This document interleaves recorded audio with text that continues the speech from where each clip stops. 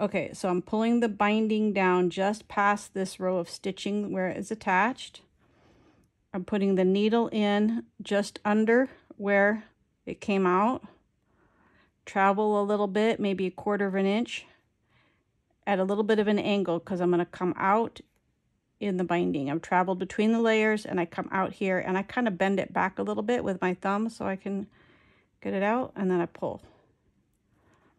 And then again, I push it down past the stitching line. I go in just under where it came, you know, you can see where it's coming out. And then I'm just guessing at how far to come up. You see the angle? And then I pull it. And then after a few stitches, I'll just kind of pull a little bit so it looks nice like that. Okay, I'm going to do a couple more and then I'll get to the corner.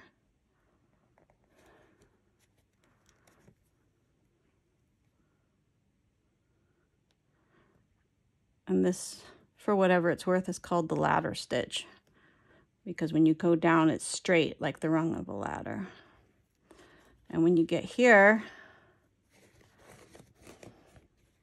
see on this side, there's a little fold going this direction. So we fold it here. So on this side, it's opposite. Do that again. Okay. So I'm getting to the corner, go straight up, and then I fold over to get the miter corner. And here the fold is on this side, and here the fold is on the other side. So they're opposite each other. Okay. Distributes the bulk. It's not a crime if you do it the other way. And then I take my stitch and I come up somewhere in the binding. And then maybe I take a little stitch here to hold these. And maybe that wasn't very good, so I take another one.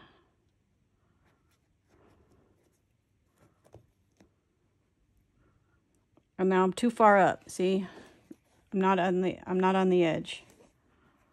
So if you care about such things, you can go in and come out at the edge, or hang on, I think I have a loop there.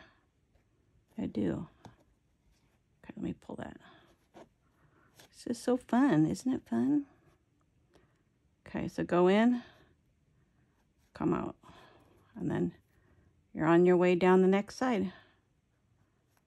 Okay, looks great. I didn't even fall asleep. Oh, good. Bye-bye. Bye-bye.